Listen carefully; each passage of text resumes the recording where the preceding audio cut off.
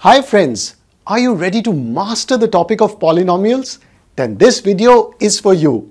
Because in this video, we are going to be looking at the key concepts of polynomials. And we'll be solving some important questions on this topic. I'm going to show you the tips and tricks on how to solve the sums. And if you find this video useful, do hit the like button and share it out with your friends. And do check out my website, manochaacademy.com, for more questions for you to practice. And friends, as you know, practice makes you perfect. So I want you to pause the video right here and go and get a pen and paper so that we can solve the polynomials topic together. So let's dive right into it. Let's start with the first important concept, which is if Px is a polynomial, zeros of the polynomial are those values of x, okay, which make the polynomial 0. For example, let's take this polynomial Px equal to x square minus 5x plus 6. Now to find the zeros of this polynomial, we need to set this polynomial as 0. So this will be our equation, x square minus 5x plus 6 equal to 0. Now to solve this equation, we can factorize the left hand side. So let's do middle term breaking.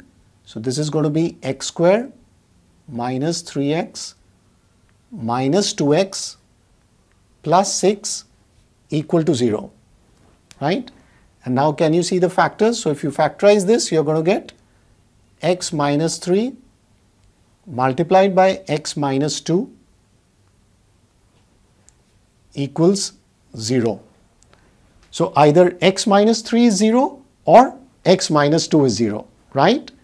Which means the values of x are going to be 2 or 3, right? So these values of x are going to make the polynomial 0, right?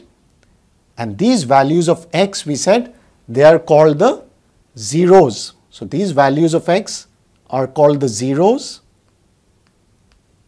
or they are also known as the roots of the polynomial. So you need to know these two terms. They are either called the zeros or the roots. So it's very simple. So to find the zeros, we need to make the polynomial equal to 0. So polynomial Px is set equal to 0. That's our equation. And the solution of that gives us the zeros or the roots, which is those values of x that makes the polynomial 0. Now let's look at the next concept, the relation between zeros and coefficients of a quadratic polynomial. So let's say our quadratic polynomial Px equals ax square plus bx plus c, where the coefficients are a, b and c, right? And the coefficient a is not equal to 0. Why? Because we want a quadratic polynomial, right? So we want that term x square in there. So a should not be 0. Okay? And let's say that alpha and beta are the zeros or the roots of the quadratic polynomial Px. Then there's this important relation between the roots and the coefficients. So between the zeros and the coefficients. And what is it? That alpha plus beta is equal to minus b by a. So the sum of the roots is minus b by a, these coefficients. And the product of the zeros is alpha beta is equal to c by a. So these coefficients. Okay. So note these two important relations between the zeros and the coefficients of the quadratic polynomial. And if we know the zeros of the polynomial alpha beta, then we can write the quadratic polynomial as x square minus alpha plus beta into x plus alpha beta, right? So basically it's x square minus sum of the roots times x plus the product of the roots. So we can write the quadratic polynomial in terms of the zeros here. So note these important formulae. Now let's take a look at this question. Obtain the zeros of the polynomial root 3 x square minus 8x plus 4 root 3. and verify the relation between its zeros and coefficients. Okay? So remember, we are going to copy down that polynomial, and to find the zeros, we need to set it to 0. So it's root 3x square, right, minus 8x plus 4 root 3, and we'll set it equal to 0. Okay? And now we can use middle term breaking to factorize this polynomial. So can you see that the sum is going to be minus 8 and the product is going to be 4 root 3 into root 3. So that's 12. So let's break the middle term like this. Root 3 x square minus 6x minus 2x plus 4 root 3 equals 0. So can you see that the sum is minus 8 and the product 6 into 2 is 12. Okay. So now let's factorize this. So it's going to be root 3x, and this is going to be x minus 2 root 3, and here we'll have a minus 2, so x minus 2 root 3 again, right, equal to 0. So if we group these, we are going to get the factors as root 3x minus 2 into x minus 2 root 3 equals 0. Okay. So what are the roots here, or what are the zeros? So x is going to be, so either this is 0 or this is 0, and so we have x equals 2 by root 3 from this one, right? And from this one also we'll get x equal to 2 root 3, right? So these are the zeros of the polynomial, of our quadratic polynomial, right? So we found the zeros here. This is our answer. And now we need to verify the relation between the zeros and the coefficients. So remember the formula that we learned, alpha plus beta equals minus b by a, and alpha beta equals c by a. So let's apply that. So what is our formula here? So let's write that down. Alpha plus beta equals minus b by a, right? The sum of the roots, or the sum of the zeros.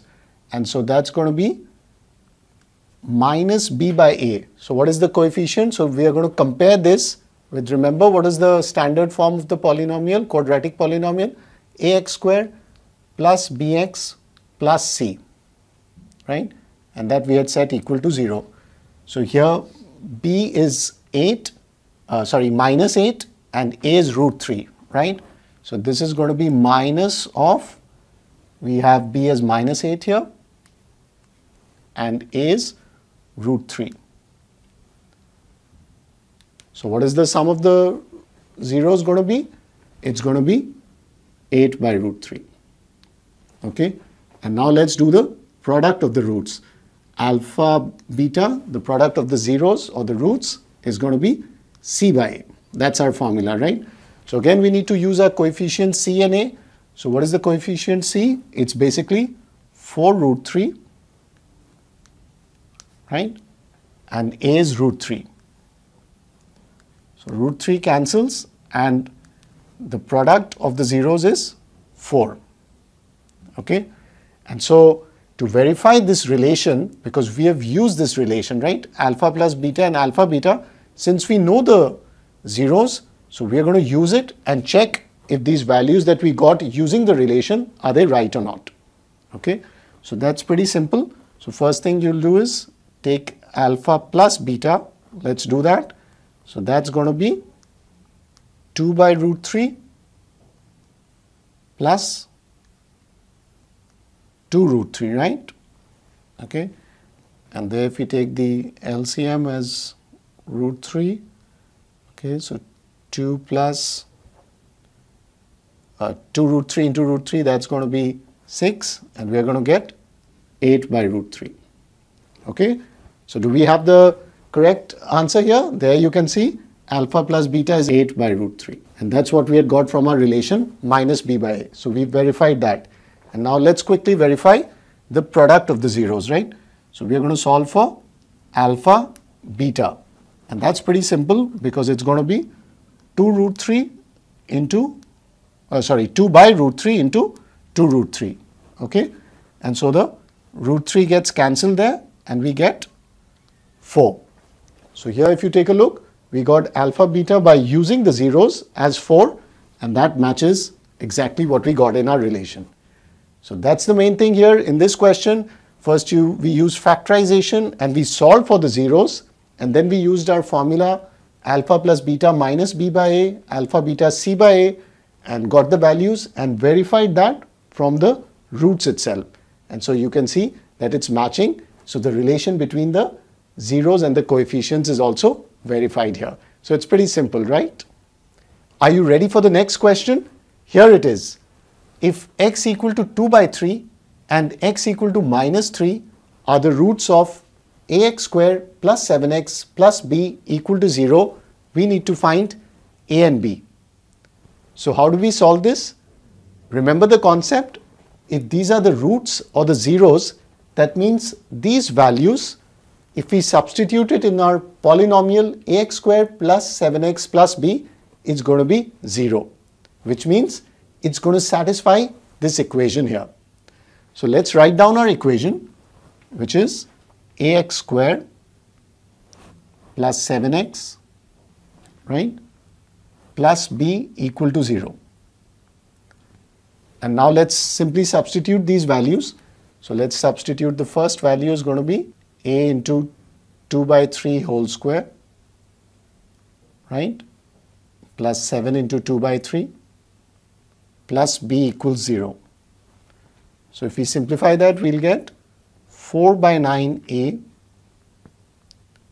plus 14 by 3b plus 14 by 3, sorry, plus b equals 0. Okay, so this is our first equation. And now let's substitute the next value, x equal to minus 3, again in this equation, right? So what do we get? We are going to get a into minus 3 whole square plus 7 into minus 3 plus b equals 0, right? And so if we simplify this, we get 9a minus 21, right, plus b equal to 0. And that's our second equation here. Okay, and we can rearrange and write this equation as 4 by 9a plus b equals minus 14 by 3, right? So that was our first equation rearranged. And similarly here we have 9a plus b equals 21. Okay, so now it's pretty simple because we need to find a and b, and as you can see we have two equations. So right, so we have a pair of linear equations, two linear equations in two variables. So you can simply solve that, and if you go ahead and solve it, you're going to get the values. So try this out yourself. You're going to get a equal to 3 and b equal to minus 6. So that's going to be our answer if you solve these two equations. Note this important point, that if a is a 0 of a polynomial px, then x minus a divides px, or we can say x minus a is a factor of px. For example, let's say 2 is a 0 of a polynomial px, then we can say that x minus 2 divides px, or x minus 2 is a factor of px. Now let's solve this question. Find all the zeros of 2x cube plus x square minus 6x minus 3 if two of its zeros are root 3 and minus root 3. So how do we do this question? First, let's write down our polynomial. So can you see it's a cubic polynomial here? So let's write that down.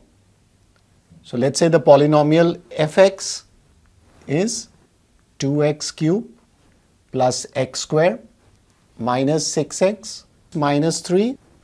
Okay, and since we want to find the zeros of the polynomial, we are going to equate the polynomial as 0, right? Now we've been given that we have these two zeros, root 3 and minus root 3.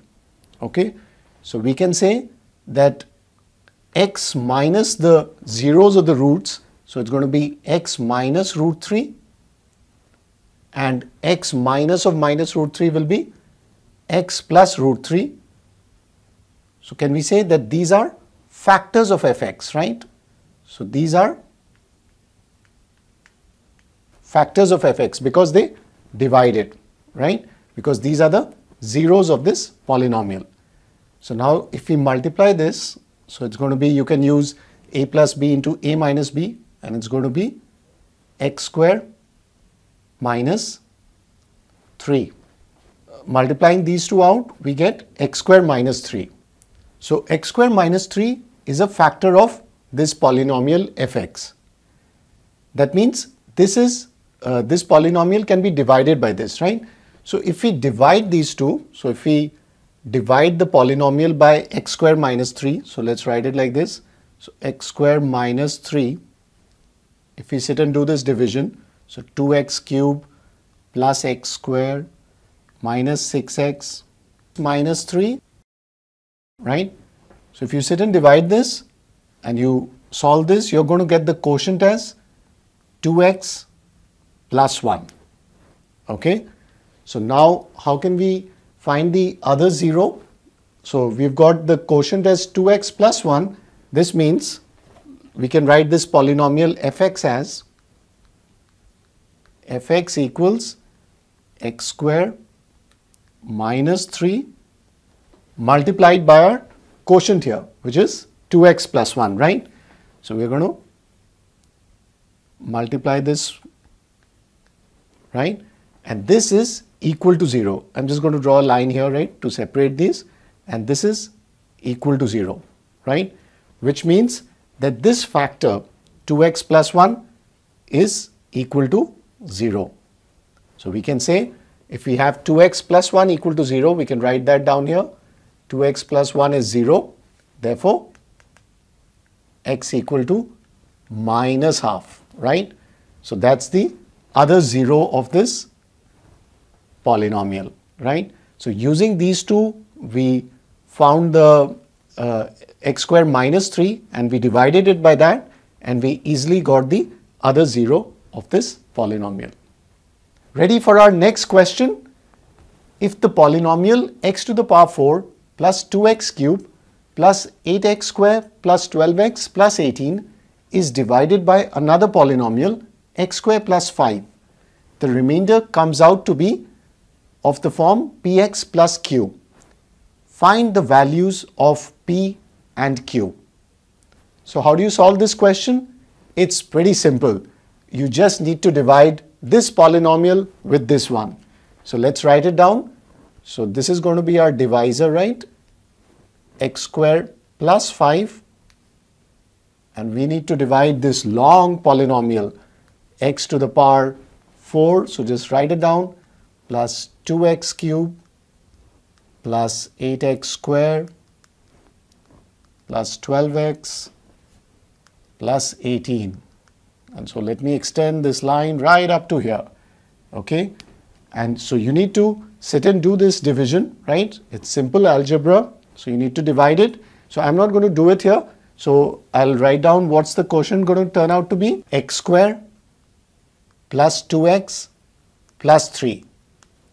So that comes out to be the quotient, and when you divide this, we'll get the remainder as 2x plus 3. Okay? And note that the question talks only about the remainder, not the quotient. So take care to compare just the remainder with the form px plus q. So this basically is going to be px plus q. Now it's pretty simple. You just need to compare the coefficients. So p is going to be 2, right? Just comparing the remainder with this form. So we have p as 2, and what will q be? Very simple. Q is going to be 3. Okay, so that's our answer here. Let's look at our next question.